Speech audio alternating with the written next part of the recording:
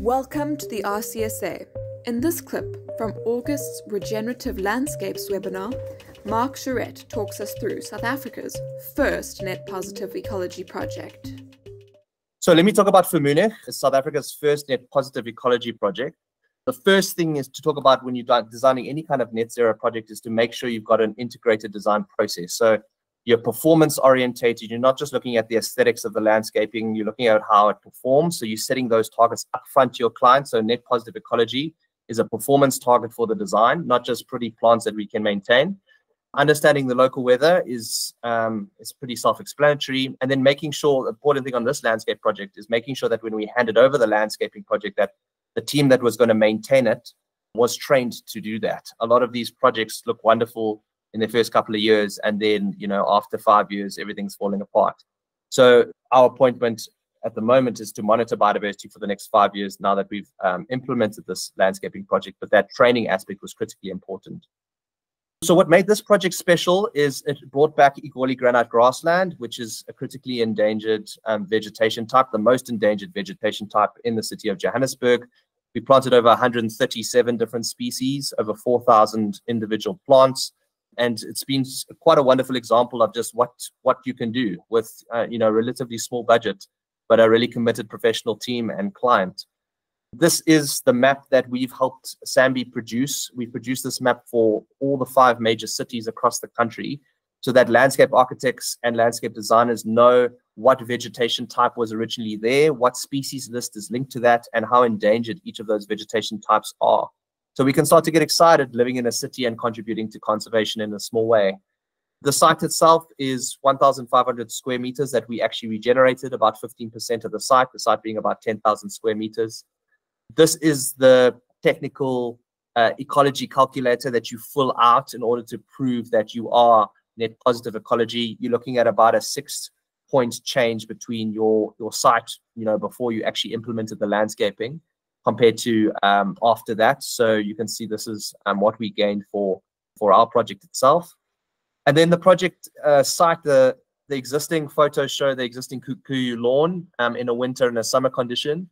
And obviously our approach was to remove that lawn being an exotic species and very difficult to get rid of, and then replant with locally indigenous species. We did keep a memory of the lawn, but also keep the client vigilant in being able to maintain the landscape. You can't just let this kikuyu do whatever it wants. It will get in and start to take over.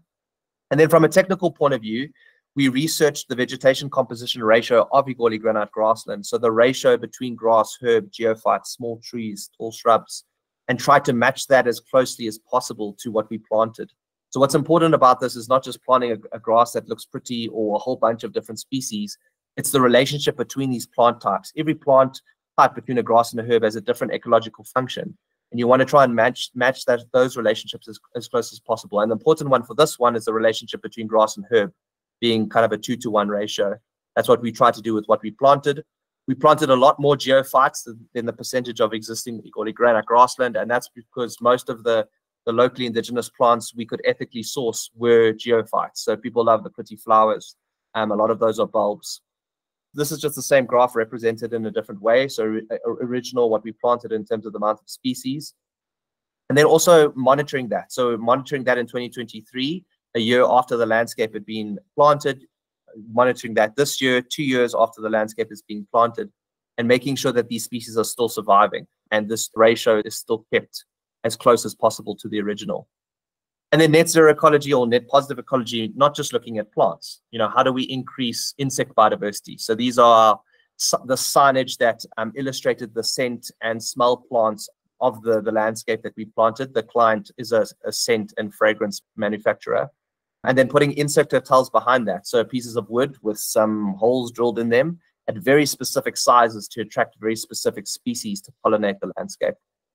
And then the other kind of biodiversity metric or smart goal that we set for ourselves is to triple breeding bird diversity in 5 years. So it's one thing to bring birds back, which we've seen a kind of 10 to 20% increase in bird species that we've seen on site. But there's something different when you provide, again, the home for the bird. The bird actually chooses the landscape to breed, the most precious aspect of its lifespan, bringing up kids.